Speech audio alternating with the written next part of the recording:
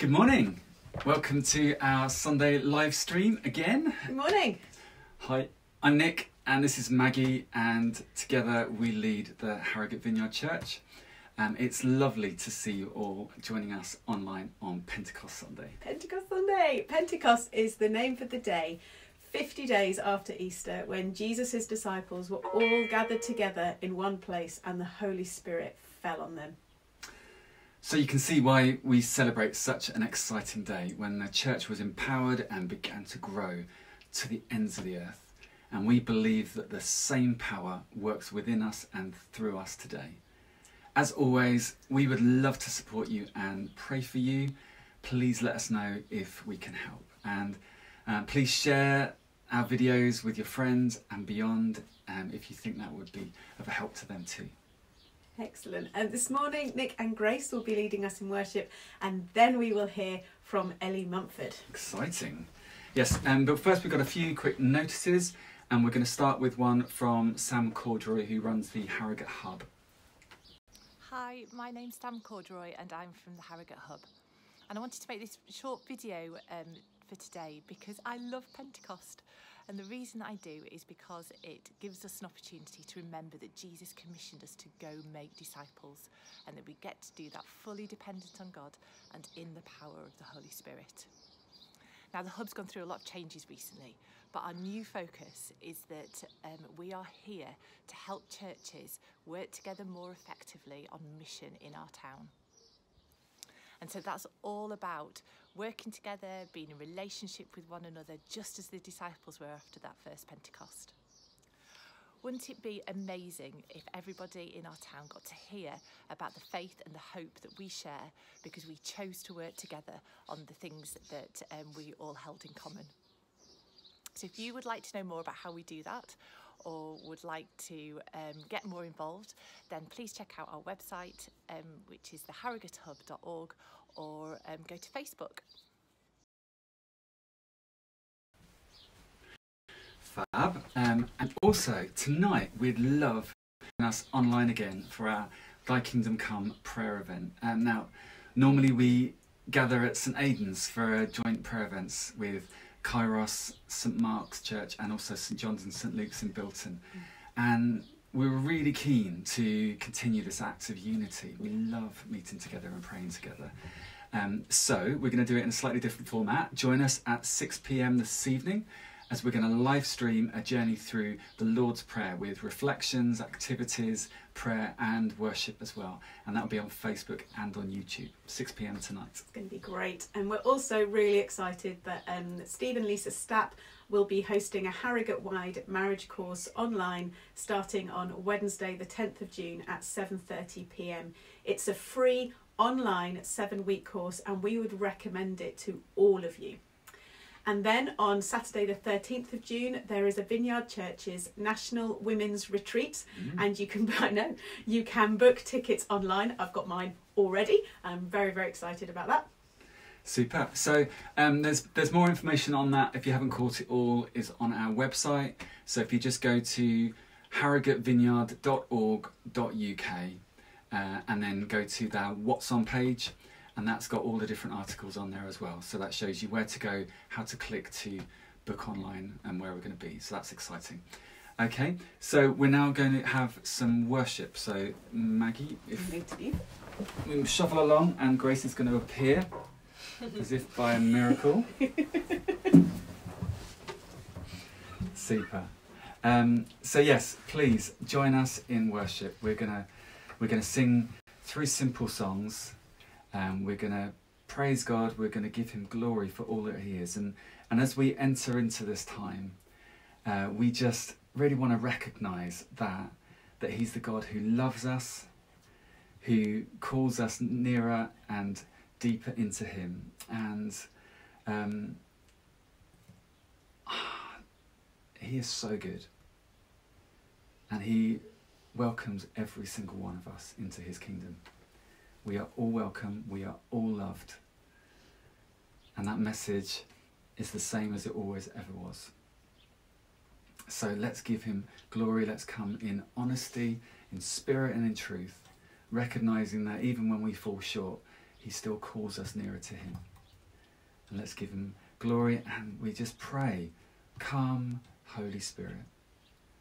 Each one of us, wherever we are, whatever circumstance we're in, we ask that you would draw near to us, that you would fall upon us, and you would fill us with your Holy Spirit. Empower us and restore us.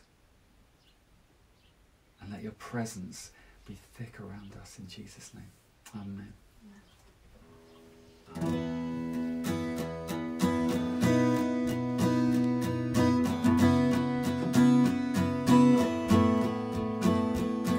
We bow our hearts, lift our hands, turn our eyes to you again, and we surrender to the truth. All we need is found in you. Receive our adoration, Jesus, Lamb of God. Receive our adoration. How wonderful you are. We choose to leave it all behind. Turn our eyes towards the prize, the upward call of God in Christ. Have our hearts, Lord, take our life. Receive our adoration, Jesus, Lamb of God. Receive our adoration. How wonderful you are. Every soul you save sings out. Everything you've made resounds. All creation standing now, lifting up your name. We're joining in the angel song, gathered to your ancient throne. Children in our Father's arms, shouting out your praise. Receive our adoration, Jesus, Lamb of God. Receive our adoration. How wonderful you are. Receive our adoration, Jesus, Lamb of God. Receive our adoration. How wonderful you are. How wonderful you are. How wonderful you are. Oh Lord, how wonderful you are. How wonderful you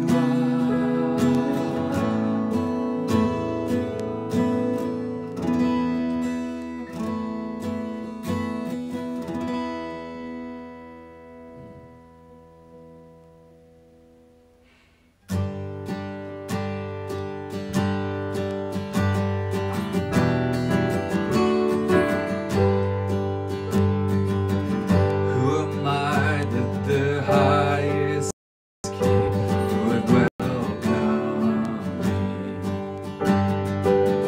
I was lost, but you brought me in. Oh, His love for me. Oh, His love for me. Who the sun sets free, oh, is free indeed. I'm a child of God, yes I am. Free at last, He has ransomed me. His grace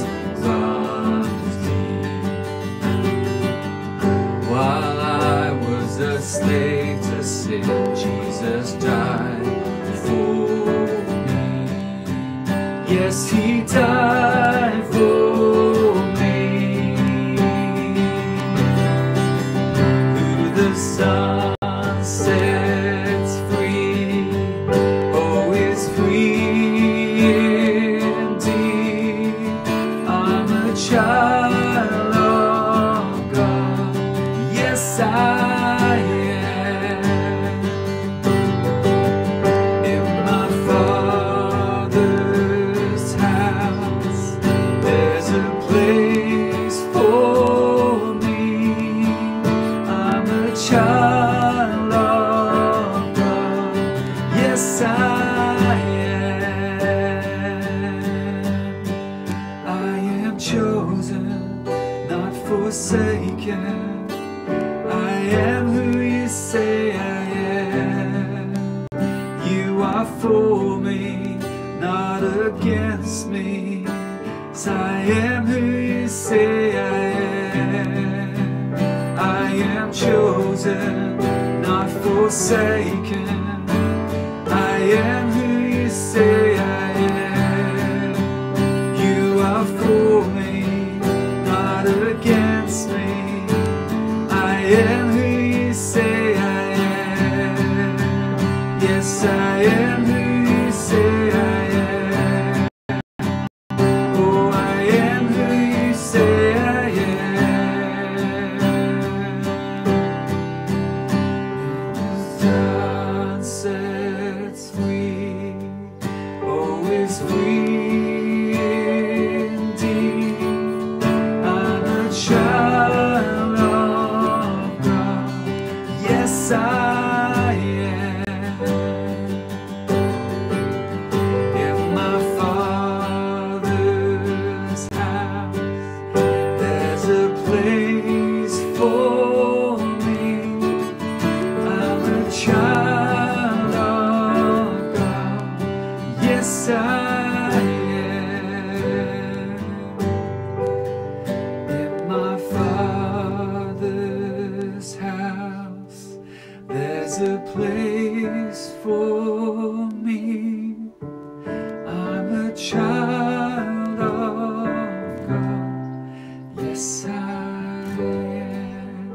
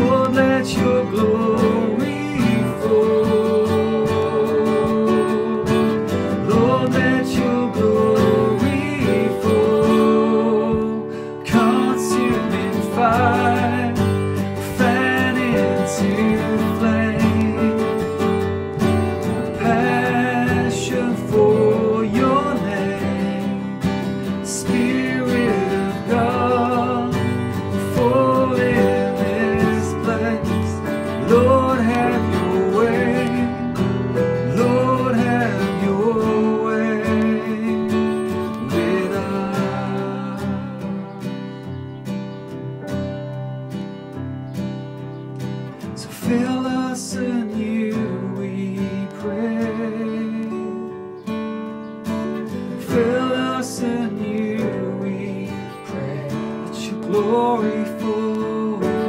Lord, let your glory fall.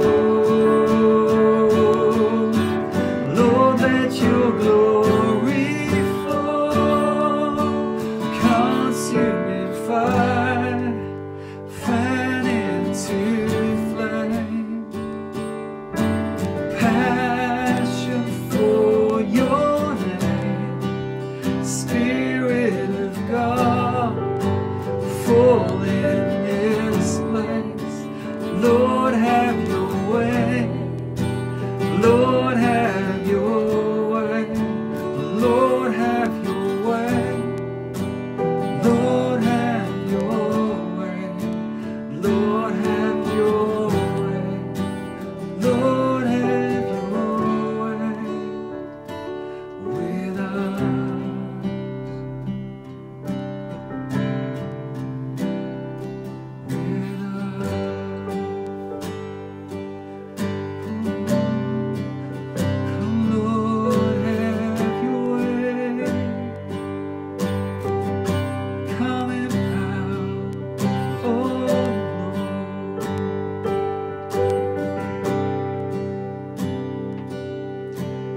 Holy Spirit, you are welcome here. Come flood this place, fill the atmosphere. Your glory, God, is what our hearts long for. To be overcome by your presence, Lord. Holy Spirit, you are welcome here. Come flood this place and fill the atmosphere. Your glory, God, is what our hearts long for. To be overcome by your presence, Lord.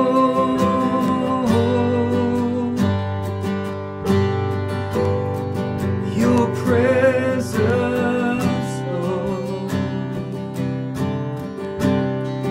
Your presence, Lord. Your presence, Lord. Your presence here.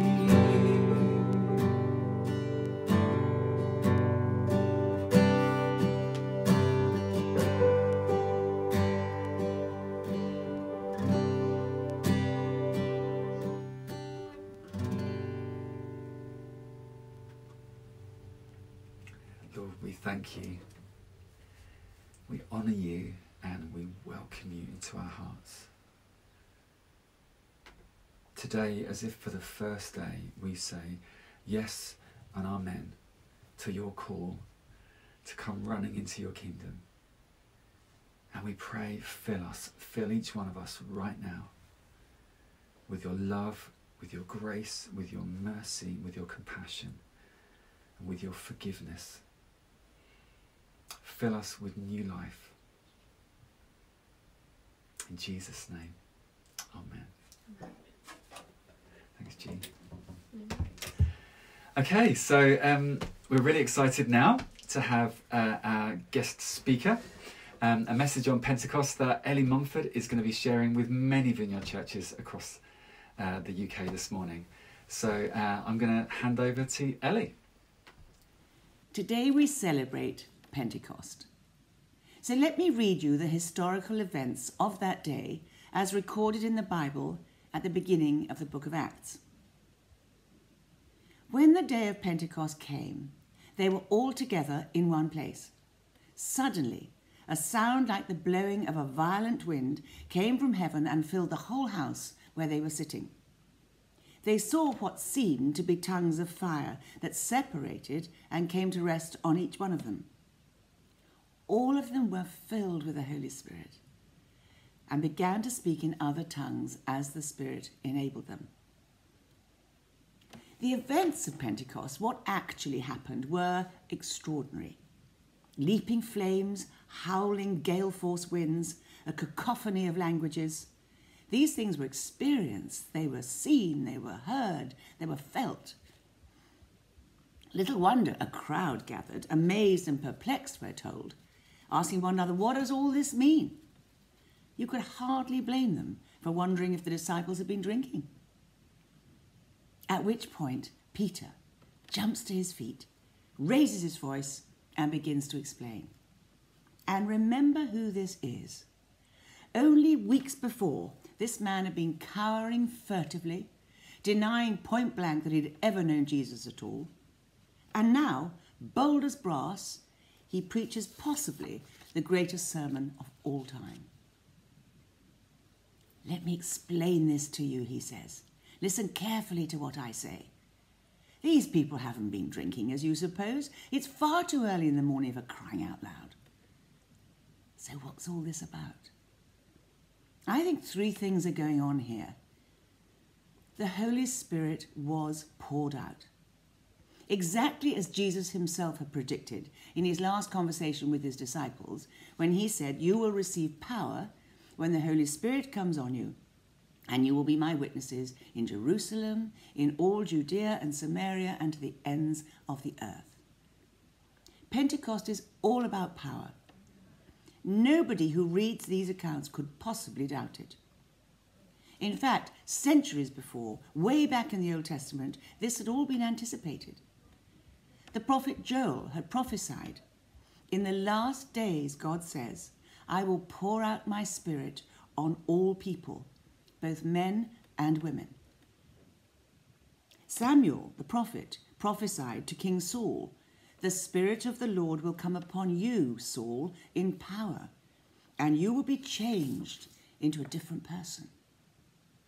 And now, the same Holy Spirit has been poured out, unleashed in a startling new way, and so much so that these ordinary people have received God's power because the Holy Spirit has come on them. And so we have Peter changed from a coward to a champion, from a pathetic little figure to a preacher extraordinaire, and all within the course of a day. And you see, the same thing is happening even today. Lives are being transformed, bodies healed, nerves steadied, demonic powers broken, marriages rescued, families strengthened. We're hearing stories all the time about wonderful things that are being doing as the Spirit of God is poured out. A friend of mine was talking to someone on the phone recently, and it turned out that this was a young nurse, and she was suffering from a cracking migraine. And so, of course, my friend said, well, let me pray for you, there and then, over the phone. And as she prayed, the headache went, her eyesight cleared, she felt fine, and she went straight back to work, back to the ward. Another occasion, a young man who was, struggling with terrible toothache, and I can't imagine anything so awful as that sort of toothache and no access to a dentist. And so this other fellow, who actually was a stranger, but he was part of the church and he was praying for this fellow over Zoom, and he said, well, do let me pray for you, which he did, and the toothache vanished in the moment. Wonderful things. Ordinary people praying for the sick, ordinary people caring for the broken-hearted, feeding the poor.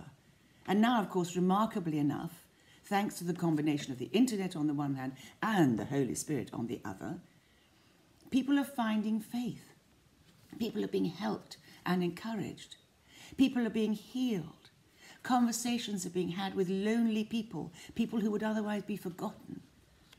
All thanks to the outpouring of the Holy Spirit in an even new, refreshing way.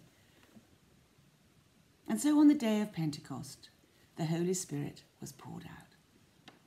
Wonderful. Secondly, on the day of Pentecost, the gospel was preached. As so often with Christianity, experience is followed by an explanation. They go hand in hand. And so we have Peter here beginning to preach. This brusque, uneducated, unlettered fisherman now has a new level of energy, a new ability to do things he could never have done before. And with this new power freshly unleashed upon him, he presents the crowd with the gospel of Jesus, what we sometimes call the good news of Jesus. And he does it in a way brilliantly ordered, rationally argued, masterfully presented. And I suppose that was one of the most immediate and dramatic results of the Spirit of God having been poured out. Now, essentially, Peter's sermon was all about Jesus. This phenomenal figure, this man Jesus, who lived an exemplary life and died an excruciating death. H.G. Wells once wrote this. He said, "I am a historian, I'm not a believer. But this penniless preacher from Galilee," he said, "is irresistibly the centre of history." Albert Einstein, whose own background, of course, was Jewish, he said this: "No one can read the Gospels without feeling the presence of Jesus. His personality pulsates in every word." The Russian writer Dostoevsky, "I believe," he said, "there is no one deeper, no one lovelier, no one more sympathetic, no one more perfect than Jesus." And I have to tell you, I am with Dostoevsky. Peter highlighted several aspects of this man Jesus. He spoke about Jesus and his life. He said this: "Jesus of Nazareth was a man accredited to you by God by miracles, wonders, and signs, which God did among you through him, as you yourselves know."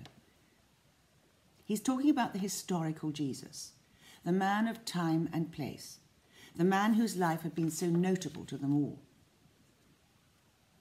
And then Peter went on and he spoke about Jesus and his death, in, I might say, the most shocking of terms. This man, he said, this Jesus, was handed over to you by God's deliberate plan and foreknowledge, and you, with the help of wicked men, put him to death by nailing him to a cross. He rebukes them. He spares them nothing. He has the crowd hanging their heads in shame, and rightly so, recognizing the outrage to which they had all contributed so recently. They had offended God by slaughtering his only son just weeks before. Peter is persuading them of a brutal truth. He's rebuking them for their sins against God himself. He's appealing to them to hear him, to respond, to escape the judgment which is their due. No wonder they were cut to the heart, we're told. And they said to Peter and the other apostles, "Brothers, what shall we do?"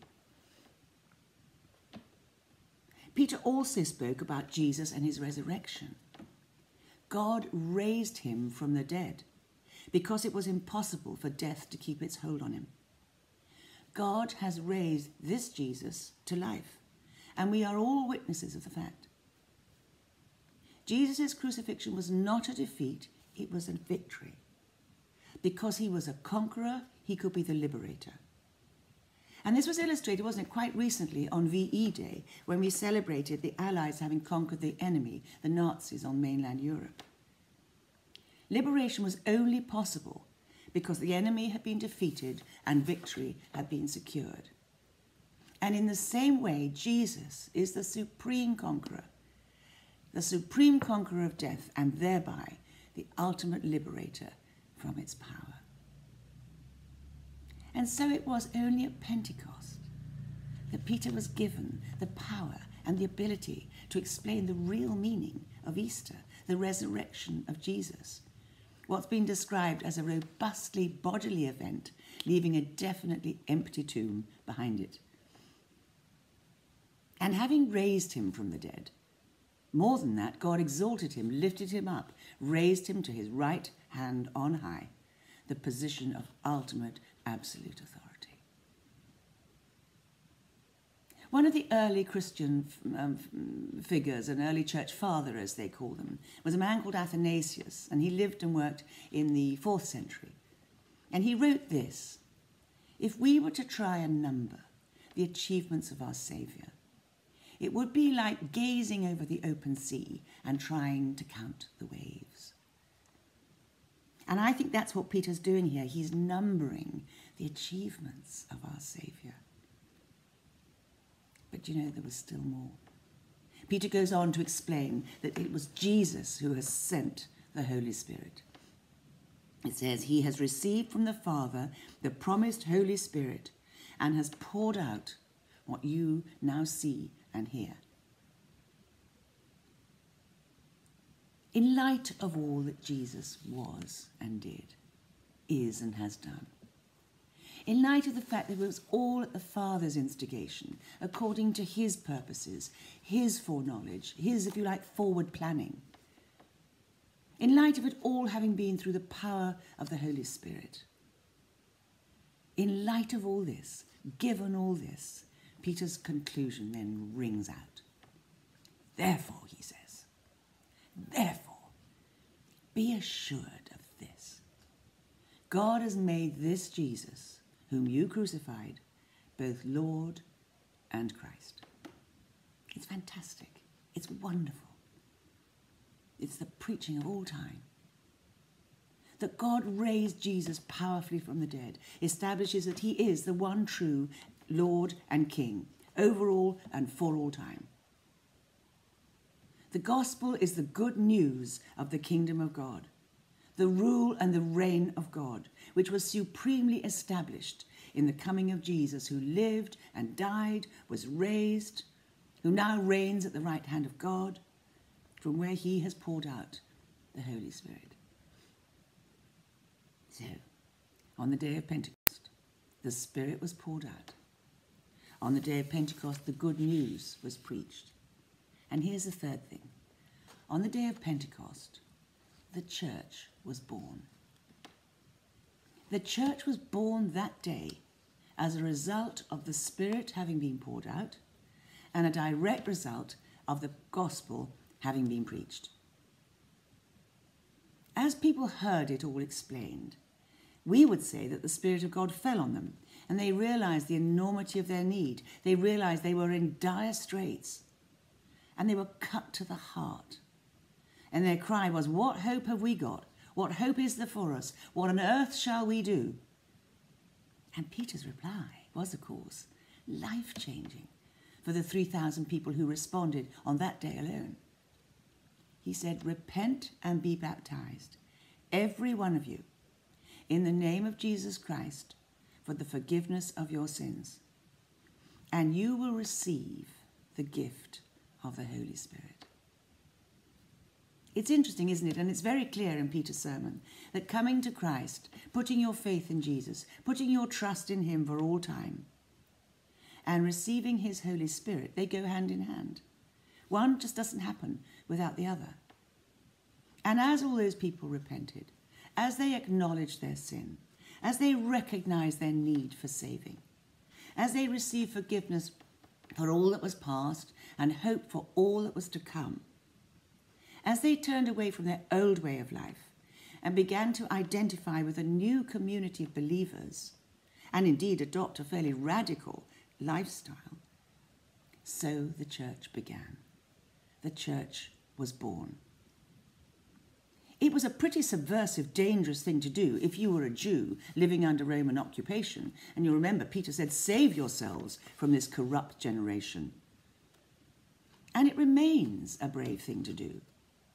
Not just to swim with the stream, not just to go with the flow, but to repent, to turn around, to go in another direction, to humble oneself, to face up to sin, to admit one's need, to sign up and to join in. But the rewards and the repercussions, I have to tell you, are without measure. To believe and to belong, it is just such a relief. And not least during these most disorientating of times. There's everything to live for. There is such freedom to be lived in. And what Paul wrote to the Philippians is so true. For me to live is Christ, to die is gain. And how fascinating, isn't it, that when Peter goes on to describe the new community, the church as we know it, it's as a community whose life is organised Not around political power or military might imposed from above. Not around violent revolution brought around from below, no. But it's a community based on love for one another. That was the most distinguishing characteristic of the church as it began. And some of the earliest onlookers were recorded as having observed, see how these Christians love one another. And that's supposed to this day to be the chief characteristic of the church. Men and women from all over who are drawn together by the person of Jesus and the power of the Holy Spirit and the love of the Father to love one another. They became a community around whose life was shaped around a very different way of doing things, a very different pattern. The apostles' teaching, fellowship, the breaking of bread and prayers. And we're told that as the church, as these new believers gathered together, as they lived this life, they praised God, they worshipped him, they had everything to praise him for. They enjoyed the favour of the people, and the Lord added daily to their number those who were being saved. And we might go on to say he's been doing so every day since then. So do you see, Pentecost is a great day. It's a great day to respond to Peter's explanation of the gospel, how Jesus saves and transforms us, how he can forgive us our sins and set us free, how he can give us everything to live for and indeed to die for. It's a great day, as it were, to buy in, maybe for the very first time, and to become a part of that new community of believers we call the church, to enjoy the benefits of believing and belonging. And of course, it's a great day to be filled yet again with the power of the Holy Spirit. D.L. Moody was once asked whether he was filled with the Holy Spirit. Yes, he said, but I leak. Every day, many times a day, we can come to the Lord and ask to be filled with the Spirit. We can be enabled, we can be empowered yet again to live life to the full. Because we remember what Jesus said. He said, how much more will the Father give the Holy Spirit to those that ask him? And what better day on which to do that very thing than now, as we celebrate the day of Pentecost. And now, as we finish off, I'd love to suggest that we might pray together for a few moments. And although this seems a very strange way of doing things, and it's not quite as we're used to, I have been amazed over the last few weeks at the remarkable way in which God does still come. He does pour out his Holy Spirit as we pray for one another. And so I would love to do that even now. We're going to invite the Holy Spirit to come. So precious, wonderful Holy Spirit, who we're celebrating today on the day of Pentecost, come, Holy Spirit.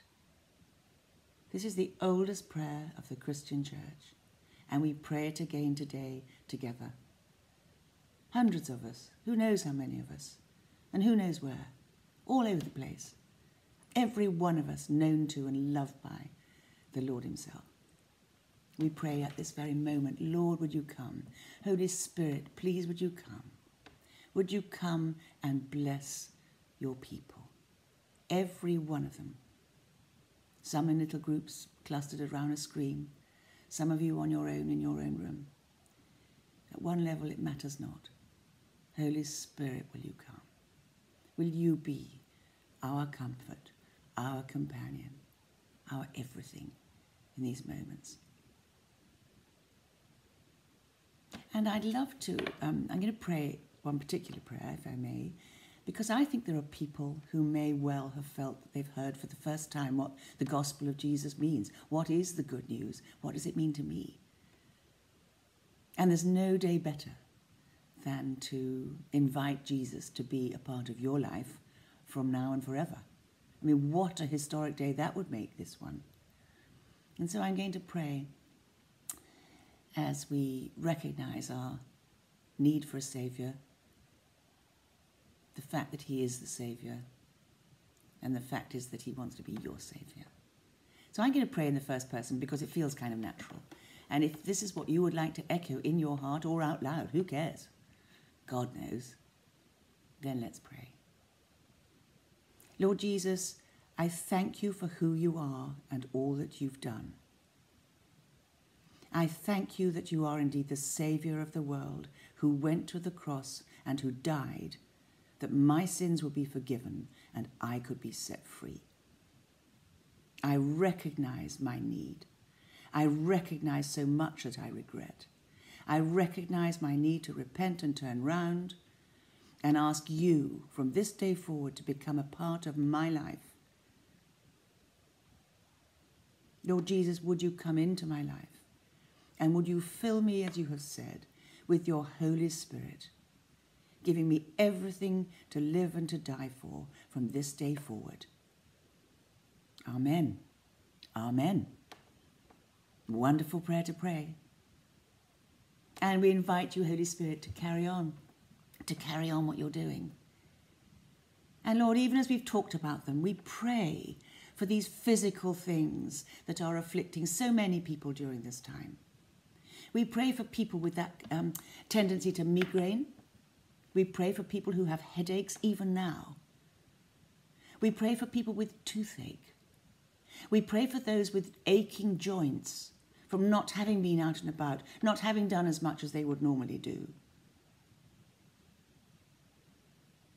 I pray for people who are struggling with skin conditions, sometimes brought on just by being nervous or anxious, but physically manifested on your skin and causing you irritation and distress. Lord Jesus, by the power of your Holy Spirit, in this moment, I pray for that power to come on those bodies. We break the power of headaches, the power of toothaches, the power of aching joints, the power of the affliction of irritations on the skin. By your Holy Spirit, given your power, would you come and do these things and bring relief and healing right now. And Lord, I pray too, I pray for those who are struggling with inner stuff, deep anxiety, real distress, awful grief, not knowing what's going to happen next, financially stressed, emotionally stretched to the nth degree, struggling with all sorts of things we could never have imagined or anticipated in these days. Holy Spirit, you're not confounded. Loving Heavenly Father, you know just what's going on with us. Lord Jesus, you're right here in the middle of everything with us. Would you make your presence known in these moments? Come, Holy Spirit. Come, Holy Spirit.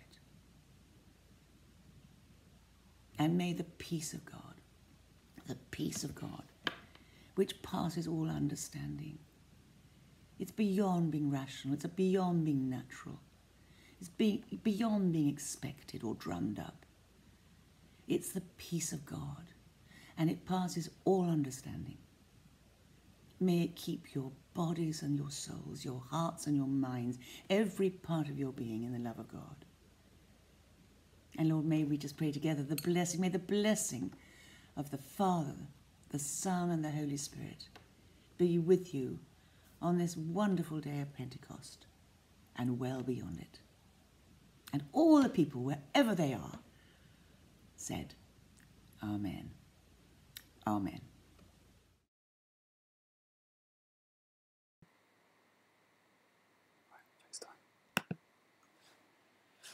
Wow, what a wonderful, wonderful message to hear this morning. I've just loved every single word.